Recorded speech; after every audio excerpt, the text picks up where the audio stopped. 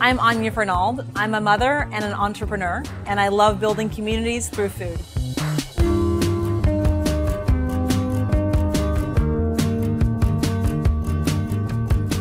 I've always wanted to work in food. Ever since I was a little kid, I love to get people around the table. Early on in my career, I saw that in the food space, it took a lot of commitment to kind of stick to something unusual and make something big of it. And my mentors definitely modeled that for me. If you have a good idea, if you have a deep passion, follow it through. Don't be worried about what the world says and grow it big.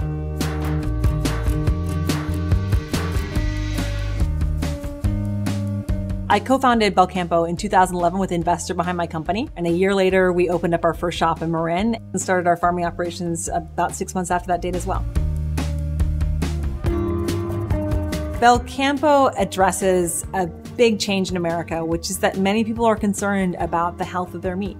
They want to make sure that the animals that they buy their steaks from are humanely raised, are healthy, are kept in an outdoor, free-range environment, and we're addressing that need by providing that product on a much broader scale than has been achieved to date. We have 12 species on the farm. We're proud to raise everything free-range, Animal Welfare Association approved. We mix species together to improve the pasture's health, and a year-round lush pasture, which is part of why our beef is so amazing.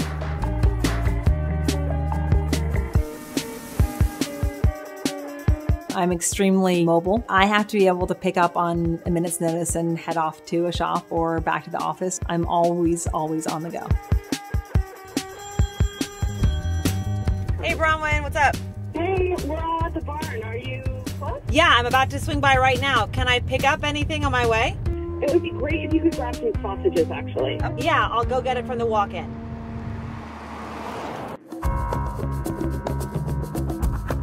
My elevated moment was in 2009 when I organized the first Eat Real, and it was a real kind of grassroots effort. A bunch of friends got together and basically we were trying to throw a party. We were expecting 20,000 people and 70,000 people came. The vibe at Eat Real is very, very friendly, very upbeat. We're just trying to create a super positive, low-key, fun festival. Other questions? This is all 100% grass finished. I've worked my whole career in how do you bring good food and good farming together and bring it to the people of America on a bigger scale. I want our company to be a company where people spend 10, 15, 20 years, where we build a skill set and a knowledge base and a community that really grows with the company. Bring really good paying, long-term, serious careers back to rural communities. The kind of advice I'd give to new entrepreneurs in my space is learn from what's out there, but be inspired by breaking the mold. Be really true to yourself. And don't do something that every day doesn't make you thrilled, because you're going to work really hard. So you better be loving it.